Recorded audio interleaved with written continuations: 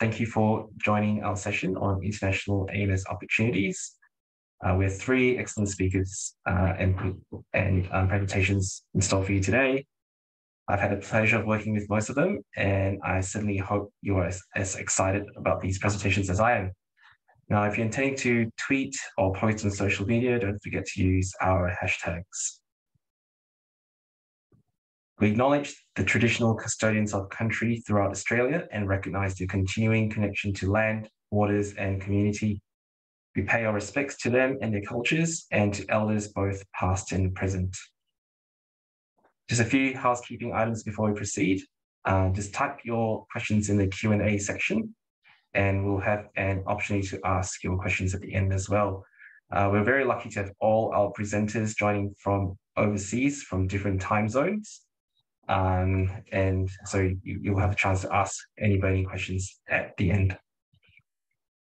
Okay, so first up is Dr. Celeste Cham. Celeste holds a medical degree from the National University of Timor Leste and is the head of pharmacovigilance and control of medicines department in her country. So I'll just close this screen and I'll just share her presentation.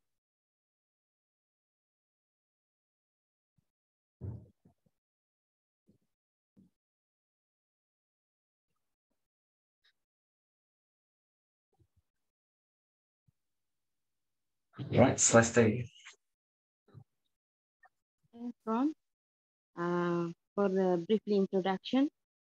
Good morning from Timor Leste.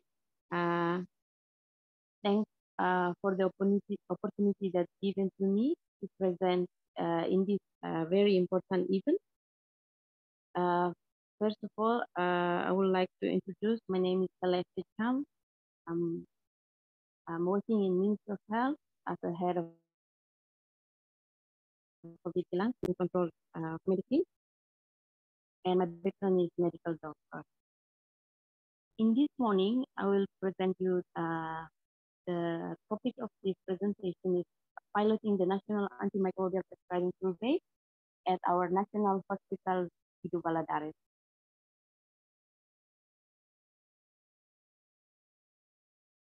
The outline that I will explain you in detail is aims of this method, results, and recommendations.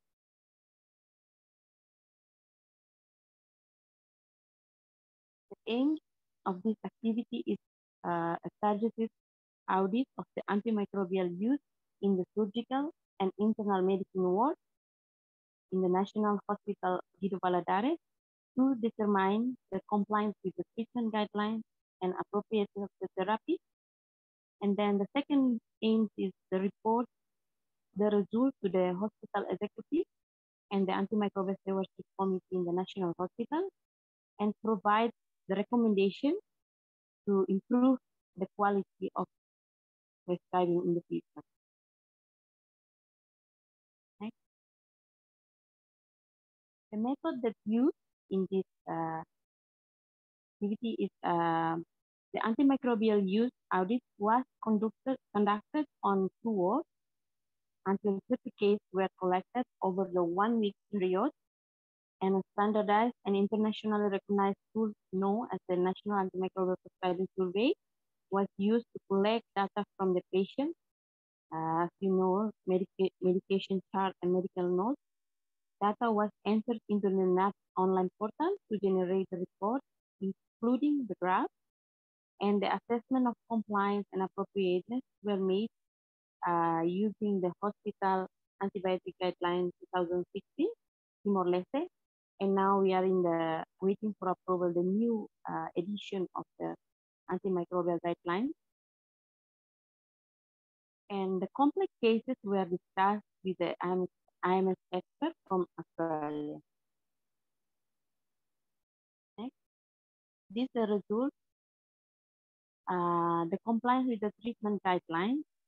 Here you can see the graph that 41.7% is complying with the therapeutic guidelines, and 29.2% is not compliant, and 8.3 is direct therapy, and no guideline available is 4.2, and the rest is not acceptable. Next. And the appropriateness of therapy in this one is you can see here 31.3 is optimal, and 12 uh, 12.5 is adequate, 27.1 is suboptimal, inadequate is 10.4%, and the not accessible is 18.8%.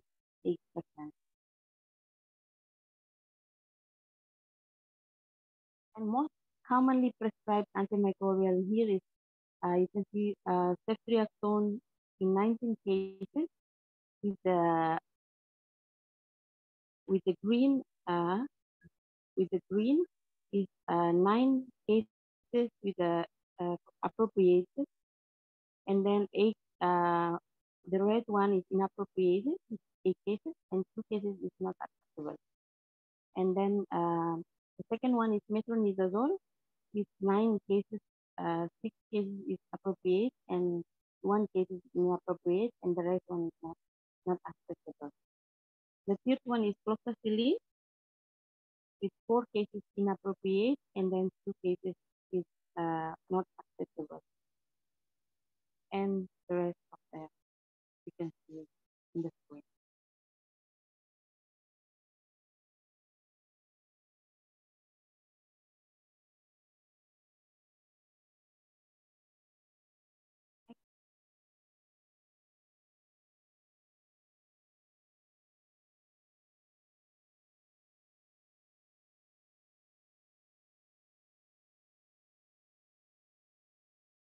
Ron, can you? And So, this is the most can't hear you. most common indication, most common indication that found in this NAP audit. Here we can see the peritonitis. We have 6 cases with appropriate, and then 2 cases with inappropriate, and 7 cases with the unknown is not documented, not have a clear, very clear documentation, and the open fracture have 5 cases, but 4 of them is inappropriate, and the rest pneumonia, 3 cases with appropriate and 2 cases with inappropriate.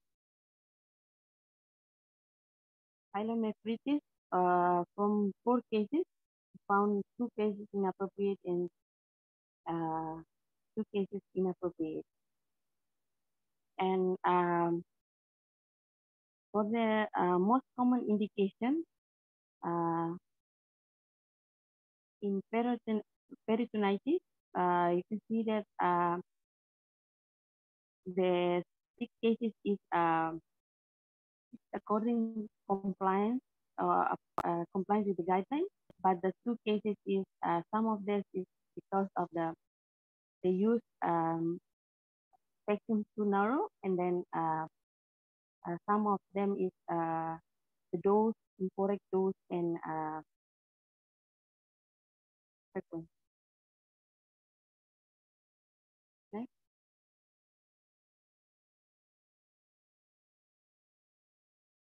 The documentation of indication is 100% here is all the documentation indication is documented, and the review and the scope documented is 47.9%, and surgical prophylaxis prescription is very no have any surgical prophylaxis, because the 3 cases that I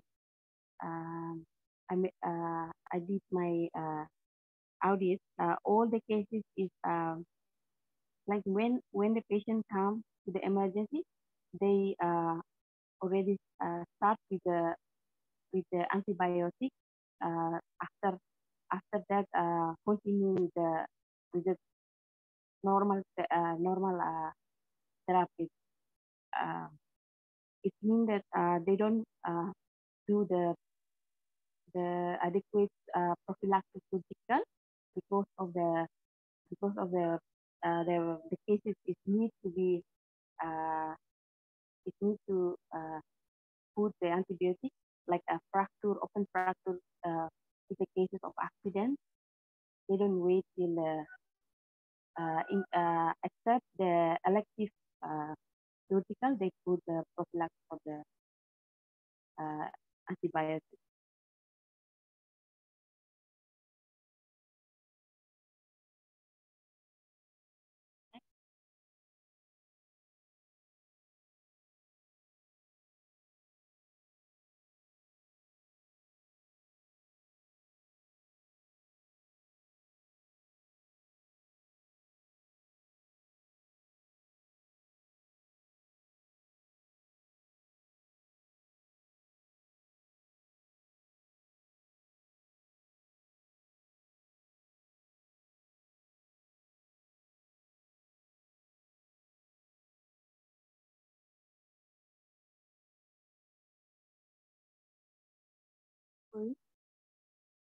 Ron, can you, because I cannot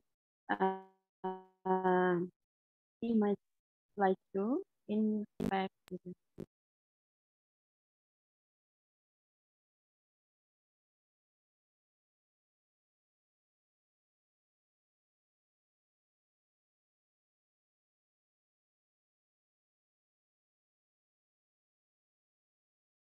The result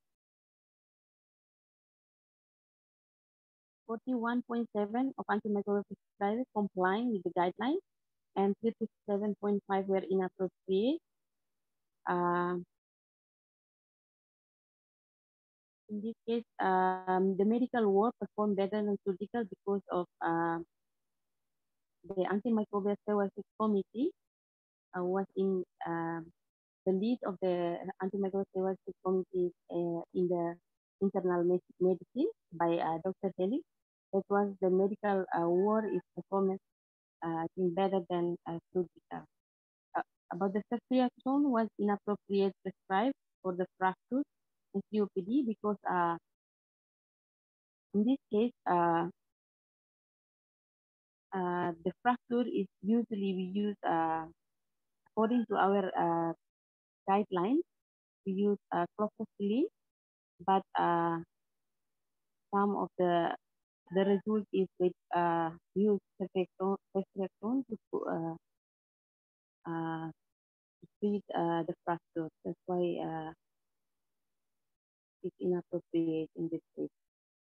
And high number of cases could not be accessed because of inadequate information for the documentation and limitation of the time and clinical skill also. And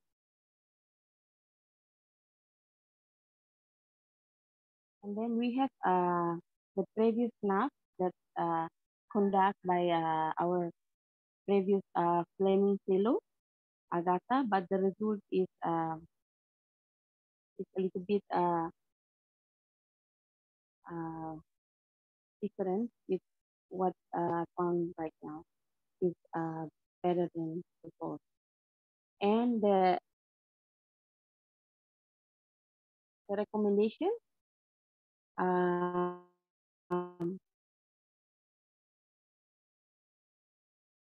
the recommendation that proposed here is develop and publish the IMU surveillance guidelines for the hospital and make the training for the new officers and conduct the national antimicrobial precision survey at a point prevalence survey in 2003 and repeat in the national hospital Gidwala if we expand to the 5 regional hospitals and use both IMC and IMU data to establish the hospital IMS program and identify the problem areas for intervention and the feedback to the clinician.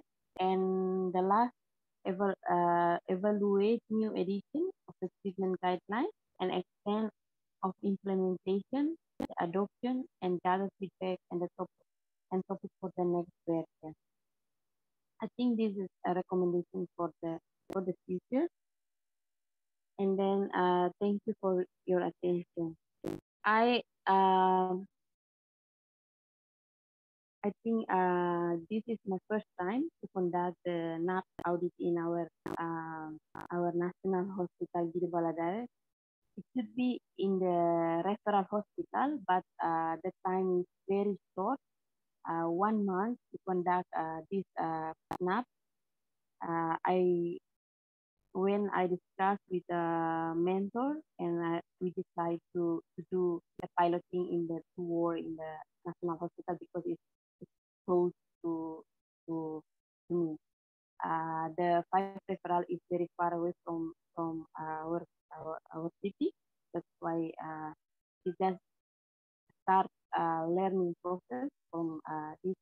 I think I can for the next year I can plan to do more in the five referral hospital because the NAP uh, need to be done there and to promote the rational use in the future. But from the result of this NAP, I think I'm very satisfied because I do cross check with the all the forms that I filled before, and then go and make a review for all the data that needs to be filled in the form. I need I feel that I'm very happy because mostly the result of this NAP is 40 as I mentioned before, 41.7 is complying with the guideline. It means that our clinician even we don't do like refreshing training regularly, but they still have knowledge and skills to uh, to to prescribe according to our guidelines. That for me is good, but some need to be improved more in the future. That needs to be maybe to improve better, uh, make a capacity building to them to do to prescribe more rational use in the antimicrobial. And in this year is our new edition of the antimicrobial guideline will be released soon in this end of this year. Maybe the next year is planning to do the socialization and dissemination to all the clinicians. That's why we need to after the dissemination, we need to monitoring what the prescribing or the clinician uh, we need to monitoring them uh, use the snap tool to to uh, to know to measure their feeding is still better or not. I think from my side is only this. I'm sorry because my English is not really good to explain better. But if you have any comment recommendation for me, uh, I'm really feel free to.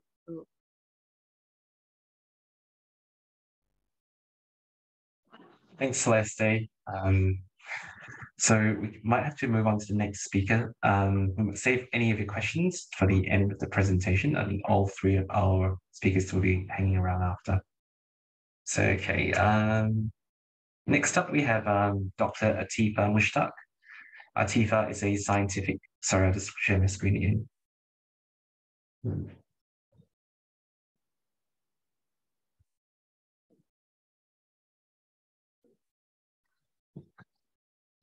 So Atifa is a scientific officer in the pharmaceuticals at the National Institute of Health in Islamabad and is a member of the National Policy Advisory Technical Working Group for Antimicrobial Resistance.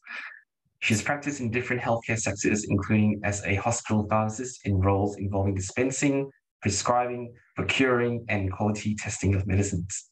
Atifa has expressed that the fellowship has impacted her professional development, created meaningful professional networks, improved her understanding of the pharmacist's role, improved her data analysis skills, and provided her the skills necessary to devise strategies and policies to address AMR.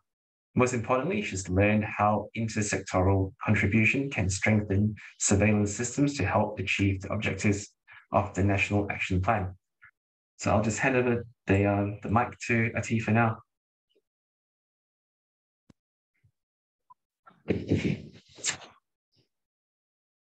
Hi, Ron, and hi, all. Thank you so much for the introduction. Good morning from Pakistan. This is Atifa, and I am a pharmacist by profession. And as Ron told you, I'm currently working as a scientist at the National Institute of Health, Islamabad. And I'm working with the Fleming Fund as well, as an AMCU surveillance pharmacy of surveillance fellow, and being mentored by the University of Melbourne. Fleming Fund is basically a UK funded project working in 25 countries, developing countries, including Asian and African countries, to combat the antimicrobial resistance. Thank you for giving me the opportunity to present my work in Awareness Week. The work I'm going to present and what we are going to discuss in the next 15 to 20 minutes is basically about the antimicrobial consumption data analysis in Khyber Pakhtunkhwa province, Pakistan. Khyber Pakhtunkhwa, we usually abbreviate as KP or KPK because it's too long. KP is one of the 4th province of Pakistan, and it is located onto the northwestern region. Although it is the smallest province by Pakistan, by land area, but it is the 3rd most largest province by population and cover almost 18% of the total Pakistan population and has the 35 million population. It has 7 divisions and 34 districts. As far as the health department is concerned, it has an autonomy with all legislative and the financial entity, and have their own guiding health policies, governing healthcare institutions, and the leading healthcare interventions. Why I have chosen KPK as to analyze the data on it, because in the other 2 provinces, antimicrobial consumption data and even AMU data, that is point prevalence data, have already been conducted. So you can say this is the first kind of study in this province. The aims and objective are basically are very basic: to calculate the antimicrobial consumption usage trend based on the procurement data, to identify the 10 most antimicrobial into the public setting hospital. I've taken the public setting hospital because most of the population, like 60 to 70% of the population, visit the public sector hospital in KPK due to the affordability reason. Then from this data, we can set a baseline for the antimicrobial consumption into the KPK province, and then we can compare this baseline with the other provinces' consumption data as well.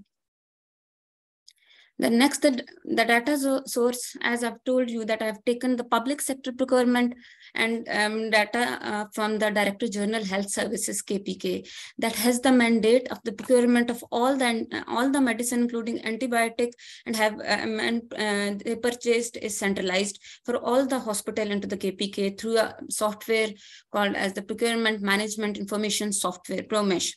Before this, I've decided to take the hospital data because that is more reliable, but because in hospital there is manual entries into the registers and ledgers, and it was really time taking. So I shifted my focus from hospital data to the consumption data, to the procurement data, sorry. The data covers 2 years, 2019 and the 2020. And it reflects the data from all the tertiary and secondary care hospital from KPK. In KP, the hospitals are basically categorized into the A, B, C, and D category. Category A include medical teaching institutes, non-medical teaching institute, and the specialized hospital that account for almost 38 of the total hospital. Then category B include district headquarter hospital. Category C include 78 Tehsil headquarter hospital. The basic difference, if I can tell you, category B and the C, because district headquarter hospital are much larger as compared to the Tehsil headquarter hospital. Every district have 3 or 4 Tehsils in it.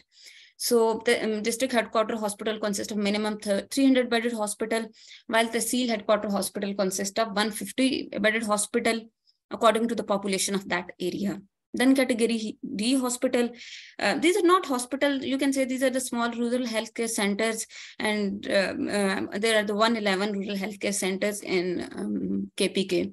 Along with this, there are the few vertical programs and the integrated programs as well.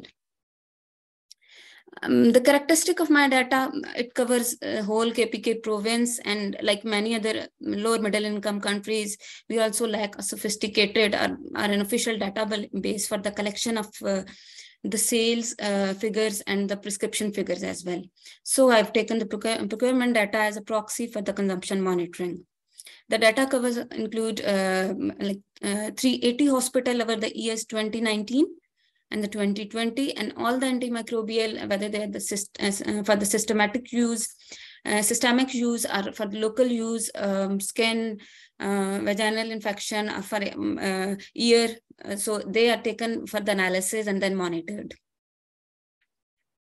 Methodology was, it is a retrospective data of 2019 to 2020. Excel-based analysis was done, and defined daily dose was calculated according to the standardized WHO procedure, according to the route of their administration, with ATC coding up to the 5 levels, and the updated version of the 2021 was used. This data analysis was used to calculate DID, that is basically defined daily dose per 1,000 inhabitant per day. Then total consumption of the antibiotic, I have classified it into the WHO aware category, and then their relative consumption of antibiotic as percentage of total consumption by the 10 most antimicrobial used. I have taken only the oral and the parenteral because DDD for topical was not included in the WHO listed. So these all were calculated according to the estimated population of the KP. Coming to the results, as you can see, there is a clear difference and there is a drastic decrease into the consumption of the antibiotic into the 2020. We can relate this with the COVID, because 2020 is a COVID year, and the reason for being so less consumption of the antibiotic, because because the hospital visits were much reduced in that year. Because this is a public sector hospital data. So most of the public sector hospital have closed their OPD and all the wards. Only the emergency and the COVID wards was open at that time. So the visits were greatly reduced. And in addition to these, there were the decreased number of the prescription into the community care as well. And there were the few prescription for the mild and the self-limiting diseases, like you can say sore and the fever and the upper and flu. So there was less prescription as well. And in addition to that, we could not forget the NPIs that are the non-pharmaceutical intervention, including the physical distancing, respiratory etiquettes, use of the face mask, and the promotion of the hand hygiene and the other infection prevention control practices. And definitely these all factors contribute to the less consumption of the antibiotic in the COVID time. Then again, coming to the top 10 antimicrobial used in 2019 and the 2020, again, you can see that all the antibiotic are less used in 2020, except two, that is the amoxicillin and the metronidazole. Amoxicillin, clavulanic acid, and the metronidazole. Amoxicillin and the clavulanic acid is increased use is justified as it mostly used in the upper respiratory tract infection. While if we talk about the metronidazole, because metronidazole is a kind of, you can say, over-the-counter drug used in Pakistan. It is used along with every other antibiotic used in Pakistan and used to treat stomach ulcers and many and the intestinal ulcers, and used to treat a variety of infection. Along with this, there were the certain guidelines and national guidelines that were in line with the international guidelines were established to suppress the use of the antibiotic for prophylaxis or the treatment with the patient with the mild or the moderate infection, or without a suspicion of the bacterial infections as well. So that also contributed to the low use of the antimicrobials during 2020. Consumption, coming to the consumption of the antimicrobial for systemic use by the AWARE category, WHO has classified the antibiotic according to this AWARE category, that is the access, watch, reserve, and the not recommended category. Basically, in access medicine, there are in access category, it includes antibiotic of the choice of 25 most common infection. So if we see the analysis, there is an like 32% of the antibiotic were used from the access category in 2019 as compared to the 70% of the antibiotic in 2020. And I think that is a good figure in 2020 and really compliant with the WHO guidelines, because WHO guidelines say that at least 60% of the medicines must be used from the access category. And if we look onto the watch category, that are the highest priority and have an increase increased potential of the resistance. So in 2019, 67% of the antibiotic were used from the watch category as compared to that of the 28% of the medicines antibiotic are used from the watch category in 2020. Again, I haven't mentioned reserve category because it is too minimal to show that into the graphs. And the reason for low use of the reserve is because most of the medicine in Pakistan is procured, because it's a public sector data, and most of the medicine in Pakistan is procured through the tenders and the financial bidding. And in this case, the reserve medicine are much expensive, and therefore they don't prefer like colistin and the imipenem. So the less quantity of the reserve medicine is used. But on the other side, if you look onto the not recommended category, there is an increased use of the not recommended medicine in 2020, and it increased from 1.73 to 2.74 in 2020. And the reason for this is because in Pakistan, combination drugs are much higher use, and even during COVID as well. And most of the combination drugs falls into the not recommended category. And during COVID, the not recommended category drugs, combination drugs like amoxicillin, flucloxacin are mostly used. Cefoperazine, sulbactam are used in the surgical procedure. So that is the reason of high use of the not recommended category during 2020.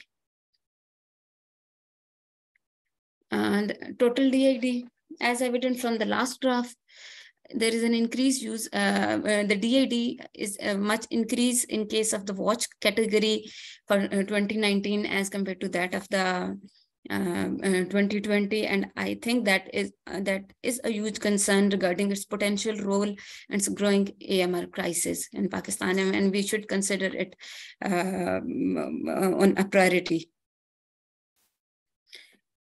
Coming to the discussion, this graph give us an insight basically on the COVID-19 pandemic impact on the use of the antibiotics, as it shows that most of the antibiotic showed a major decline into the consumption.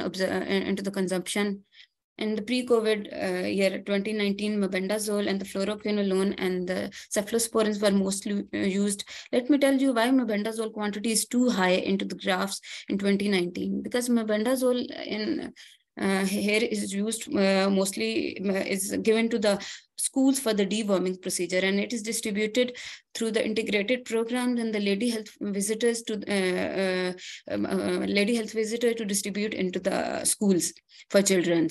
So that's why in 2020, due to the smart lockdown, the many other reasons, schools were closed at that time, so the bandazole procurement was very low at that time. In 2019, again, 31% of the antimicrobial were used from the access category as compared to 2020. And that basically attributes to the closing of all OPDs and the other wards except the emergency. Earlier in the pandemic and before even starting my my analysis, I was of the view that the erythromycin must fall into the in the top 3 antimicrobial use. But once I've analyzed the data, erythromycin fall into the almost 9th at the 9th position in the top 10 category. And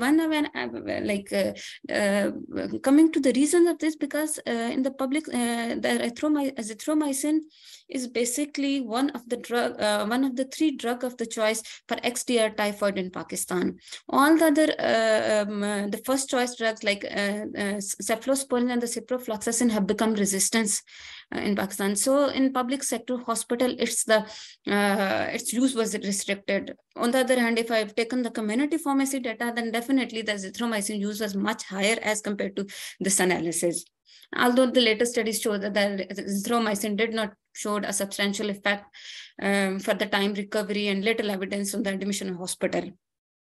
Basically, these findings have an important antibiotic stewardship implication during the pandemic, as inappropriate use of the antibiotic lead to the increased antimicrobial usage during 2019. And I feel that it is still unclear that reduced antimicrobial consumption was sustained during 2021 or not. So, and what implication basically it have on the antimicrobial resistance. Therefore, the robust surveillance system, I think, is vital to monitor this situation on the yearly basis as well. Challenges and the limitations. Again, there were certain COVID-19 restrictions at that time. Manual data, the private hospital do have the electronic system, but in Pakistan public sector hospital, because these are the large hospitals, they don't have that kind of electronic system to get the data on a single click. Then time limitation, because the work plan was again shortened from the 12th month to the 9th month. So that is the reason I can just collect 2-year data. Input and the outpatient OBD could not be calculated. Then because we are using certain combination drugs as well. So the DDD of the combination drug in the WHO list has not been defined, so that could not be analyzed.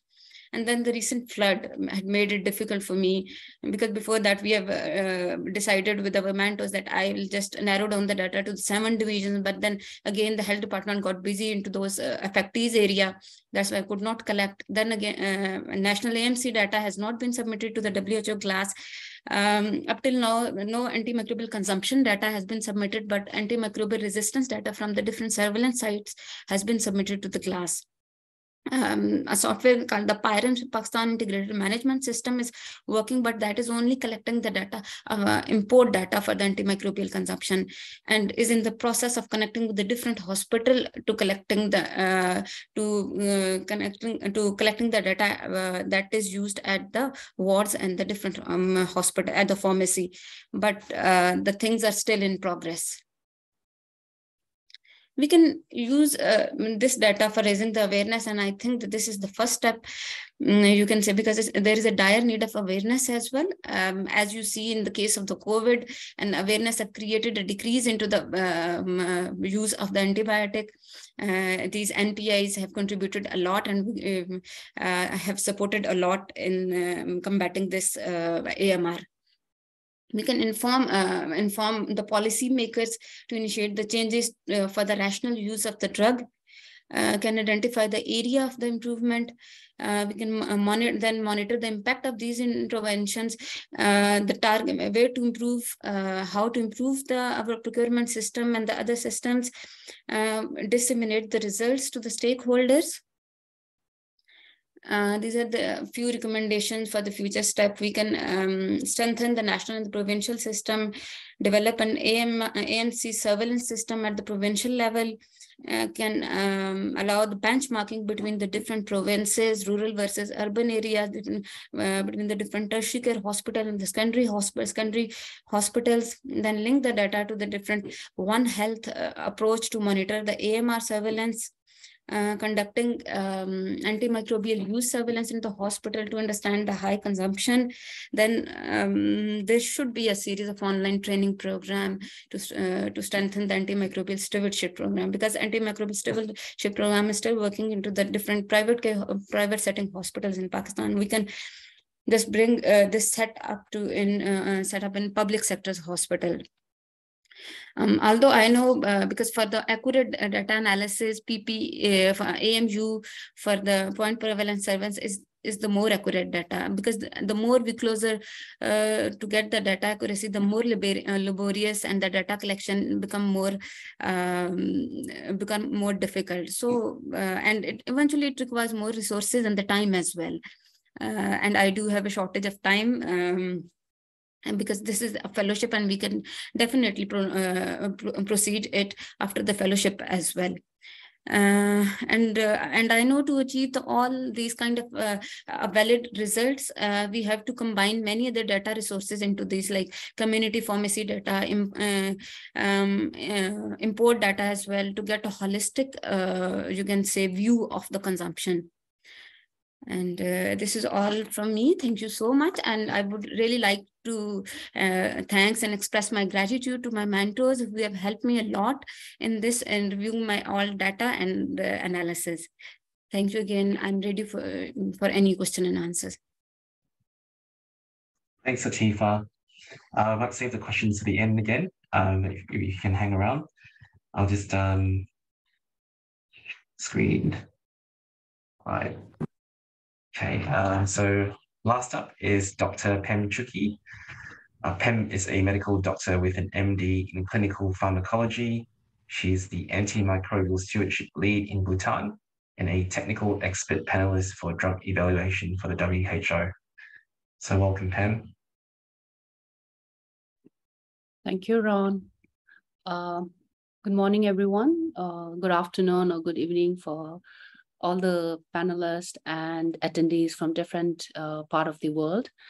And before I begin my presentation, I would like to wish everyone, I don't know whether to call it Happy Antimicrobial Awareness Week, but for us as a AMR combatants, I think it is a happy thing, because this is the only time we get to promote advocacy and awareness among the healthcare staffs, public, and even other category of health, such as veterinarians, plant, and etc. So with that, I would like to begin my presentation.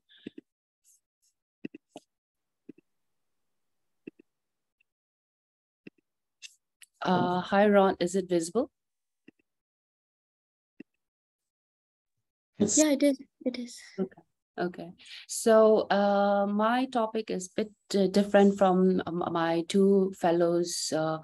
And I think because the findings are very similar with what Atifa and Celeste has presented. And it is also a lot of recommendations are very similar throughout the country.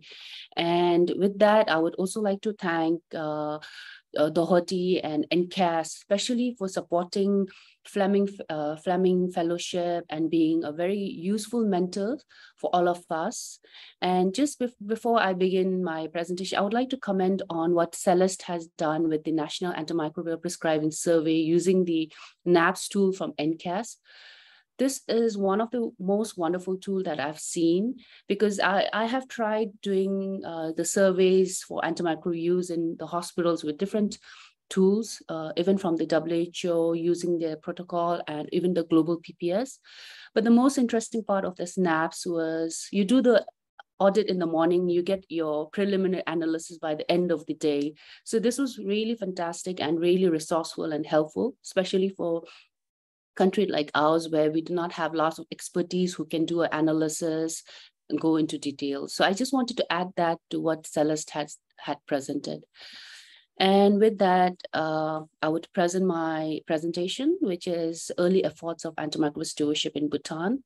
And again, before I go to the main topic, I would like to declare this antimicrobial stewardship in Bhutan has been a success, again, due to NCAS, because I had this first visit in 2017 in NCAS, where I was amazed by the stewardship activity happening in Royal Melbourne Hospital with the support from NCAS. And that is how we started antimicrobial stewardship in Bhutan, even before Fleming Fund came into the picture. So I would like to again thank NCAS for the whole journey of stewardship in Bhutan.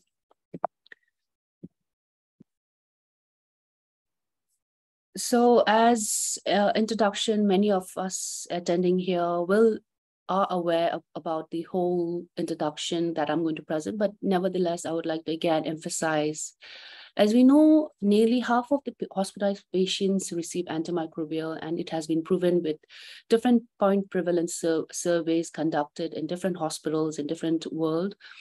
And most of the important points that trivial viral infections or those infections which actually does not necessarily need an antibiotic are being treated with antibiotics. There is a lot of lack of basic principles of antimicrobial therapy, and that I would like to emphasize that in Bhutan, this is one of the reasons that a lot of antibiotic irrational prescription is happening. There are a lot of physicians who are under the pressure for short-term resolutions, especially in the outpatient department. There are a lot of demands from the patients saying they need, very specifically, they would say, I need an amoxicillin. That's the only thing they know. And they would say that I need that for my common cold, to go early to my work, or, to get better, to do some other activities. So these are few influences that make inappropriate antibiotic use quite common in the country. Fortunately, in Bhutan, we do not have any pharmaceutical companies, but we can see many of our trainers get trained in other part of the world, like either in Bangkok or in India, where they have seen a lot of pharmaceutical influence to promote their antibiotic use. And that is one way that irrational prescription of antibiotics is happening. As we know, misuse of antibiotics happen in different platforms, and these are few things that leads to misuse. Like I already mentioned, antibiotics being prescribed when it is not indicated. And many people think that antimicrobial stewardship is to stop using antibiotics, but I would like to emphasize that it is not only to stop using irrational antibiotics, but also to make sure that the right patient gets the right antibiotic at the right time. So example, the sepsis, when a critically septic patient is sepsis, a septic shock comes, antimicrobial stewardship also monitors or even provide advocacy that the right antibiotic should be given at the right time. So stewardship also plays a role in that, because in Bhutan, many of the physicians or the healthcare staff feels that, oh, they're here to stop the antibiotics, or they're here to monitor, so they feel that we are an obstacle not to start. But I wanted to emphasize that stewardship also makes sure that the right patient gets the right antibiotic. And what is worrisome, and especially globally, is, as we all know, the pharmaceutical companies are drying up. Many antibiotics are not, new antibiotics are not being manufactured or even being invented. So, and they're going to now more into alternatives of antibiotics. So all these cost to the it has a lot of impact on the cost to the economy of a country. And still, infectious disease is one of the most common cause of death in many of the countries, especially in low middle income country, either due to access, not having a good access to the antibiotics which is required, or being counterfeit antibiotics being supplied to the country. So these are all some other reasons that leads to all this mortality and morbidity in a country like ours. And we've been talking earlier that antibiotic discovery and all, but we have to keep in mind now we are all living in the post-antibiotic era, and we need to do something together before things become really worse. With that, before I go to my AMS and Bhutan topic, I wanted to emphasize that every hospital or institute should have a policy or standard operating procedure, which is practical to their own context. They cannot copy and paste from somewhere and from some hospital and do the same. For example, infectious disease, running an antimicrobial stewardship in a country like ours, where we do not even have a single infectious disease, is not feasible. And thinking that we do not have an infectious disease physician and AMS cannot be started is not the right way to go. So I think we can always adopt and adapt to our own context. For an example, I've seen a lot of publications from NCAS again, where nursing leading antimicrobial stewardship has shown a good outcome. So similar like that, in a country where there is no IT physician or there is no clinical pharmacist, you could always think about nurse-led antimicrobial stewardship or any other healthcare professionals leading antimicrobial stewardship, mainly to promote judicious and appropriate use of antimicrobials. And when we have these kind of key performance indicators for the hospital, it promotes and also gives us a platform to bring antimicrobial stewardship as a priority for the country. And with all those, I think Bhutan realized that antimicrobial stewardship is one of the way or the strategy to really promote judicious and rational use of antibiotics in the country. And since then, in 2017, we kicked off the antimicrobial stewardship program in the National Hospital. And we were very fortunate by 2019, we got the Fleming Fund grant, and very fortunate that we got linked up with NCAS again, and we got all the mentorship from the experts from Australia. So as we know, what is antimicrobial stewardship? It's an activity that includes appropriate selection, dosing, route, and duration of an antimicrobial therapy. It again promotes judicious use and has a major role also in education and providing advocacy, not only to the healthcare staffs, but also to the publics and other healthcare staffs like veterinarian healthcares and paravets. Infection control and AMS is one of are the two programs that have to go hand in hand. And I'm quite happy to say that in Bhutan, our infection control program and the antimicrobial stewardship program goes hand in hand, saying that we have the similar committee, we have the similar platform to discuss things with regard to combating AMR. Goals of AMS, as we know, is to primarily to optimize the clinical outcomes and minimize the adverse effects such as toxicity or other side effects such as, and also the emergence of AMR. Secondary goal is to reduce the healthcare cost by either reducing the number of days admitted or even the types of antibiotics that are being prescribed. And lastly, I think AMS for Bhutan, we also take a very important role in providing education and creating awareness on AMR, and also providing the principles of antimicrobial stewardship and its concepts.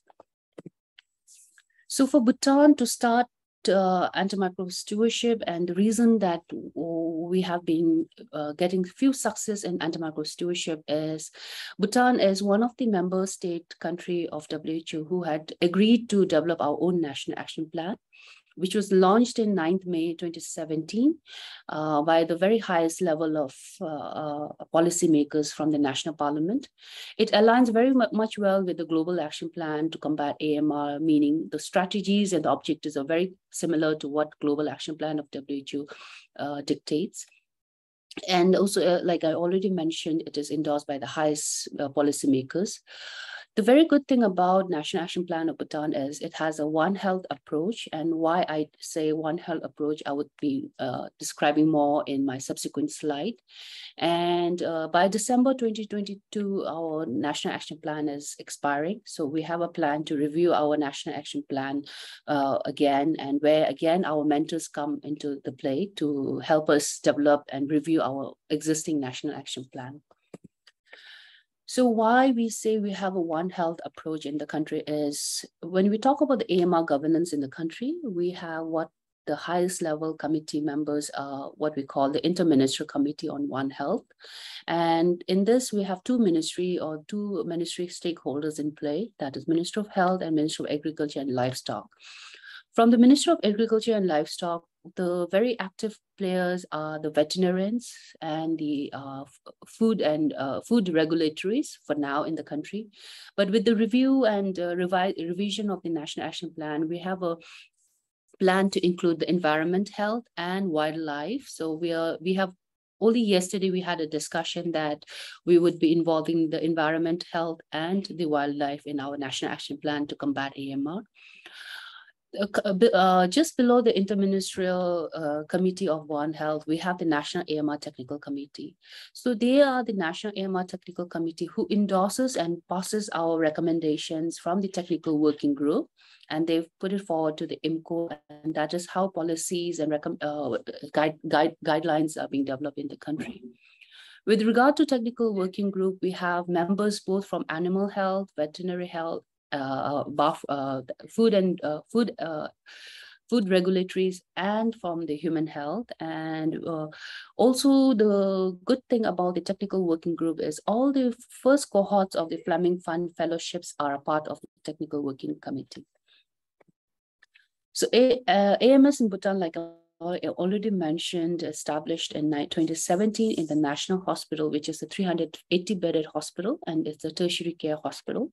When we started it, we had AMS committee identified, including IPC nurses, laboratory staffs, and also we had put the managerial people on board, and few other physicians from different departments, like from surgical department and medical departments. And we also had a small AMS team who could do the day-to-day activity of the AMS program in the committee. And all the committee as well as the AMS team had a defined terms of reference, which is very important when you want to begin AMS program in the hospital, because everyone needs to know what AMS is going to do and who is responsible for what. So Bhutan was fortunate to start AMS program in the country with a very defined terms of reference. Under the interventions of AMS in Bhutan, AMS was also involved in the development of National Antibiotic Guideline.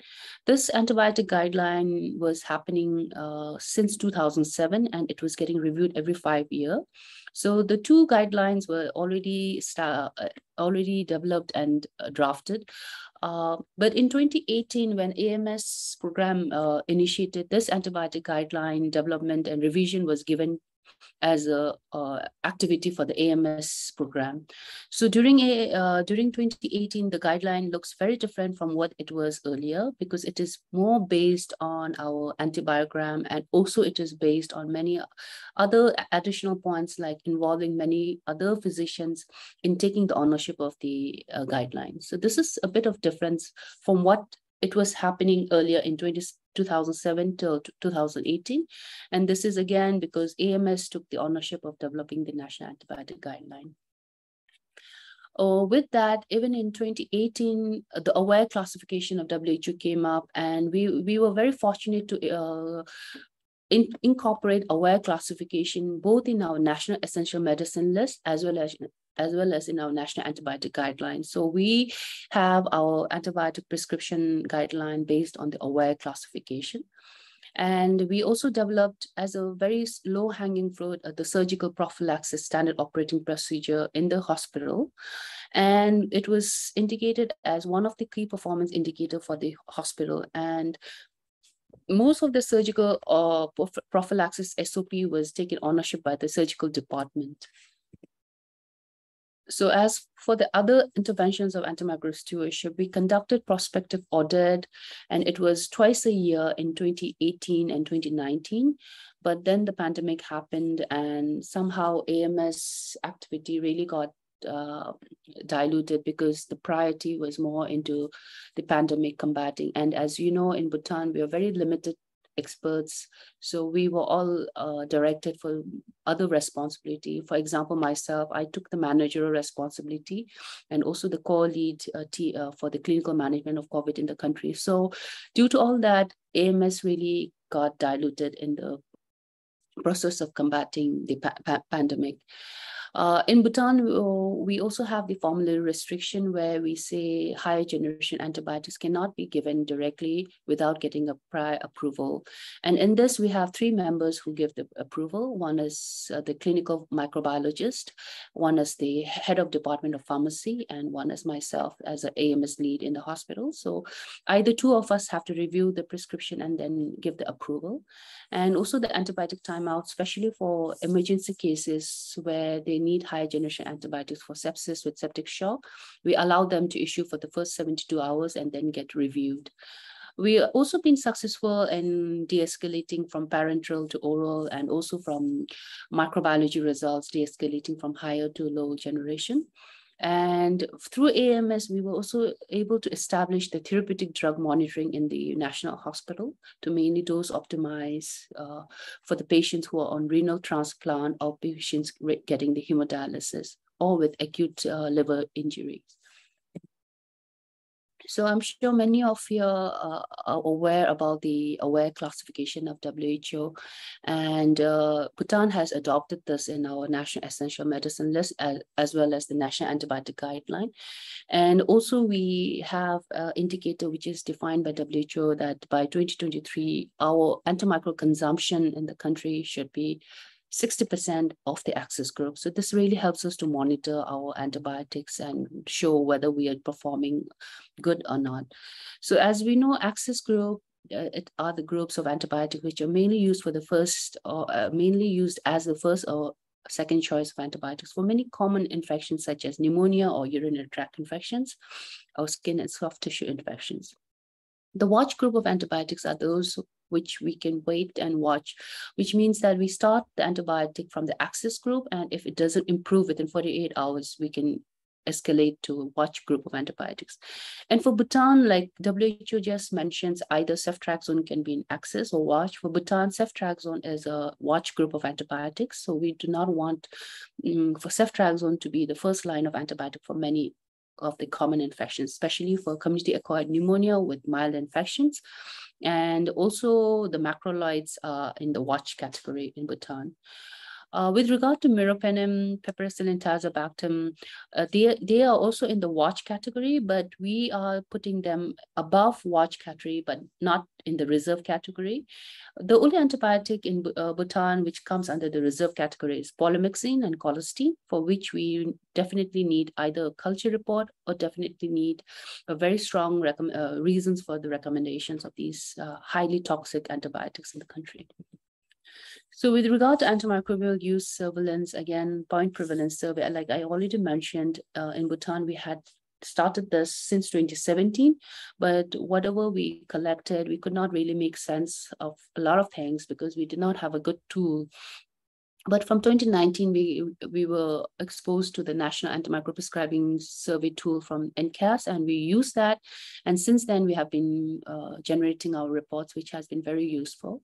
Surgical prophylaxis audits are also happening in the country, but again, we have some reservations with those. And in future, we are planning to use the SNAPs from the NAPs and see how it works for the country. Prospective audit data collection, analysis, and sensitization to the healthcare workers. So the prospective audit data, mainly we are focused on the antimicrobial consumption in the hospital level. So for that, we haven't really been successful in developing a system, but with some institute like Captura coming into play, we are hoping that we will come up with a system to develop the antimicrobial consumption at hospital level. And lastly, the guideline compliance again. The point prevalence surveys, I'm sure many of us know that it's a snapshot, and in Bhutan, we do twice a year just to capture the seasonal variation. There are various protocols available, like the WHO PPS protocol is there, the global PPS is there, and I've looked at and tried all the types of protocols and tried collecting them. But like I mentioned, National Antimicrobial Prescription Survey from Australia has been very useful and has been really helped us to come up with our analysis and recommendations. So when we do the prospective audits, apart from the point prevalence survey, we have very few things which are basically more of a quality indicators. So we look at whether there are documentation of indications, and many of the audits we have found that the documenting of an indication is lacking in the country. Culture of sending a culture is lacking, and allergy mismatch or even the taking of a good allergy history is lacking in the country. So these are some of the quality indicators Bhutan has recommended to the highest policymakers that we need to do something about it. There are mismatch between drug and drug, like when there are culture reports are available, there is no de-escalation or change in the therapy. And for Bhutan, like I mentioned, the surgical prophylaxis, for now, what we are auditing is the initiation of the antibiotic and not the duration. So we want to make sure the initiation of antibiotic is within the accepted time period, which is said 60 minutes or 2 hours from the incision. So we are monitoring that in the country. And the next step now is to look at the whole package as initiation and the duration of surgical prophylaxis in the hospital. Like I mentioned, Bhutan has also been very lucky to be one of the pilot countries involved in the WHO AMS toolkit, where we could find what are the enablers in the country and what are the barriers. And in my subsequent slide, I will talk a little bit on that. There were a lot of expert visits to Bhutan from various countries, from America, from Detroit, from Nepal, from India, and also, of course, from Australia with regard to AMS. And we have a lot of collaborations and technical support. I would like to acknowledge lots of organization has been involved in strengthening the antimicrobial stewardship in the national hospital, starting from WHO plus Fleming Fund, the Doherty Institute, NCAS, and also the Henry Ford Hospital in Detroit. We have been successfully able to expand antimicrobial stewardship in the other 2 regional referral hospitals, and we have some barriers and facilitators also identified, which I would explain more. So just for people who are not aware about the WHO toolkit, so there is a toolkit available freely from the WHO website, and it focuses more on, if you want to start a stewardship in an institute, what are the prior requisites are required. So it helps you put things in place just before you kick off a stewardship activity or program in the hospital or even at the national level. Again, Bhutan was very fortunate to be, again, one of the pilot country to do the situation analysis using the policy guidance from WHO, which just came out in 2021. And there we found a lot of good things that why stewardship could kick off in Bhutan and could also be expanded to other 2 hospitals where they look at few core parameters, like example, whether there is a leadership commitment. And in Bhutan, as we have our national action plan, and antimicrobial stewardship has been given a priority as in the national action plan, which shows a leadership commitment, accountability and responsibility. Like I mentioned, we have defined terms of reference with people identified. AMS actions, we have our work plan mentioned for the AMS, and education and training. We have been doing some training of the trainers in the country, but we are trying to now incorporate AMS principles and concepts in pre-service and in-service curriculum with discussion with the university in the country. We do monitoring and surveillance. As we know, AMC is being submitted to the class AMC platform, and PPS using the NAPS also we are submitting. And lastly, reporting and feedback. As we have a very defined, structured AMR governance, we have a very regular reporting and monitoring of AMR activity. So the lessons learned with all this is whenever you're starting or implementing antimicrobial stewardship program in the hospital, you need to have a well-documented stewardship program or strategy with clear terms of reference. And many of our country like ours lack in AMS competency. So there are many institute which helps in building on the competency, like I already mentioned. NCAS WHO also has some collaborating centers where they can also help you promote or provide the competency training. And there needs to be written health hospital policies to make sure that the prescribers document their indications. And this is something that we are lacking, is the AMS assessment activity or the impact of AMS in the hospital. But with time, we are moving towards the impact assessment. And lastly, during the pandemic, we found that, like I mentioned, the AMS was really diluted. So it's always important for every pandemic, be it COVID or maybe some new tropical disease or any new pandemic coming, that AMS has to be put into that to combat any kind of pandemic. And these are few findings from our feasibility study. The enablers were mainly, like I mentioned, the National Action Plan, giving it a priority with clear terms of reference. We had a defined budget allocated for AMS activity. And again, we were very fortunate with the Fleming Fund coming into play that we could move much more forward. With the regulations and guidelines, antibiotics is only sold or dispensed on prescription, so it's not over the counter. And we have a we were very fortunate to integrate aware classification in our national antibiotic guideline and essential medicine list. We do conduct a periodic CME for the healthcare staff. So initially we started doing 6 monthly, but with the pandemic, we couldn't. But again, we have kicked off, and very recently, before the awareness week, we just did the CME for many of the healthcare staffs involving the veterinary and healthcare staffs. For supporting technologies and data collection, like I mentioned, WHO has a platform for HUNET for the GLASS AMR data, as well as the AMC data. And WHO is also coming up with the PPS tool. But for now, we are using the NAPs and collecting our data. Few barriers have been seen. Like we mentioned, there is a lot of AMS competency lack in the country, and we have a plan to train different categories of healthcare staffs on AMS principles, and the compliance to the guidelines is found quite poor in the country, and we need to also create more awareness among the publics. And lastly, a lot of laboratory and IT supports is required to collate all the data together and come out with a very good report. So with that, few way forward recommendations we have is training of AMS competency, incorporating AMS principles in the pre and in-service curriculums with the university. We also want to develop an AMS guideline and using the WHO tool once it is out for the PPS, and also to have some kind of guidance on how to do a AMS impact analysis and incorporating a One Health approach data from both AMR and AMC data from both human and animal health. And lastly, we really need to have a regional network of AMS within our own region, that is the zero. With that, I have been liking this proverb. If people talk about this, think globally and act locally to prevent AMR together. Tashi Dilek, and thank you. With that, I end my presentation. If there are any queries, I'm happy to take. Thanks, Pem. It's a really good presentation. I had a whole bunch of questions I was going to save for the end, but I think you've answered a lot of them.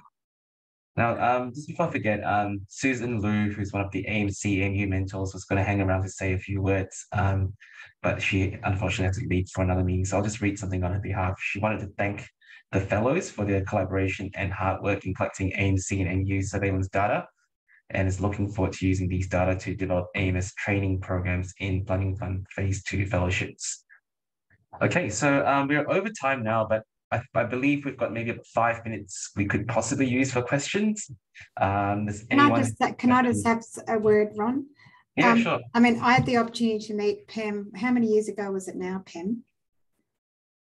In 2017. So 2017, so 5 years ago, when Pem first came and met us at the Doherty and came across, she was in an incredibly interesting country with widely diverse hospitals that are sort of by crow flies, not very far apart, but you have to get to by foot.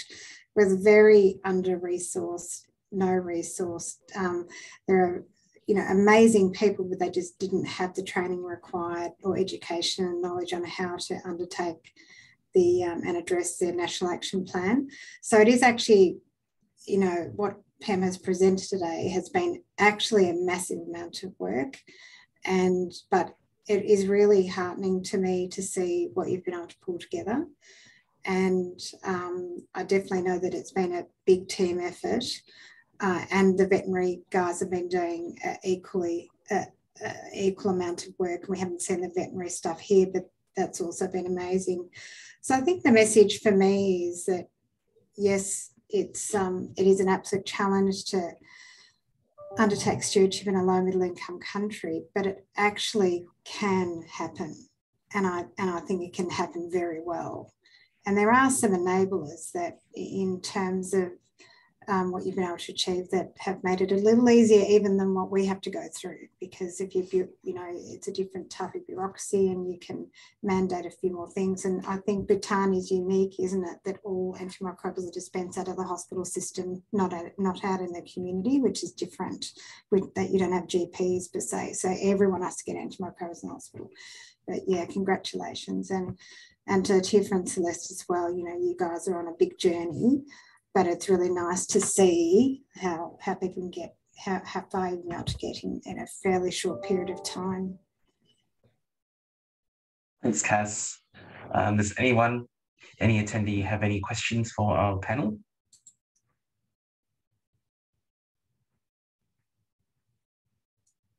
Since we have a little bit of time, Atifa and Celeste, do you want to say some quick words, maybe 3 takeaway points for our audience today, maybe things that might have helped you implement your AMS program, or do your AMS activities in your hospital or in your country? Just 3 quick points. Anyone?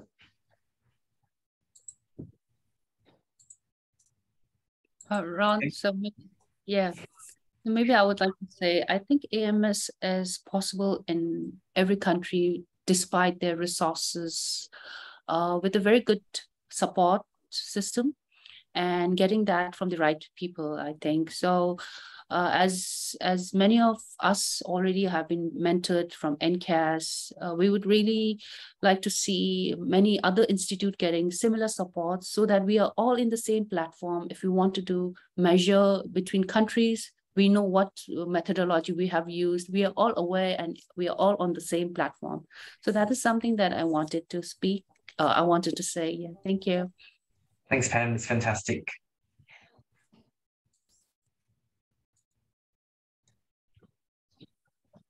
Maybe I can speak on your behalf, Atifa, and so I think it takes the right personality and drive to be able to implement this, and the right connections. I think if you have the right connections, you connect with people at a personal level, you know how to speak to people and influence. I think that's very important. I think I've seen it in both of you. All right. If no one has any further questions, I'll take this opportunity to thank our speakers today. And really look forward to the work that you'll be producing, and we hope to hear more from you. Thanks, everyone. Thank you, Ron. Thank you, Cass. Thank you, God. Bye. Thanks, Pam. Thanks, Atifa. Thanks, Celeste. Bye. Great work, guys. Bye.